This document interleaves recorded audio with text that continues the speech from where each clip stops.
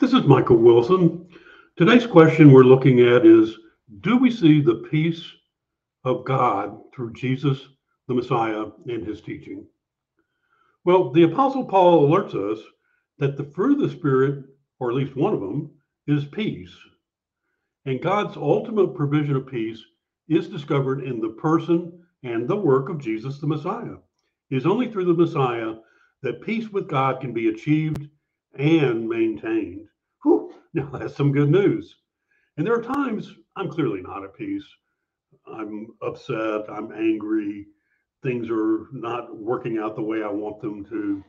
I'm just not at peace with myself, and I'm not at peace with God or Jesus. Something is wrong. I may not know it, but it becomes evident in my anxiety and my worry. And boy, can I worry. So I'm not convinced at that point in time that God is good and has my best interest at heart. So it starts with faith. I need to get clear in my faith in Jesus.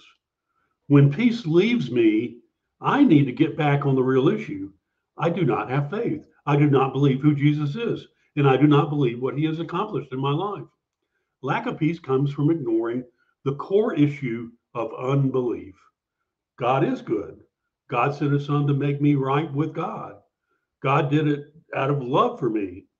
Now that is some really good news.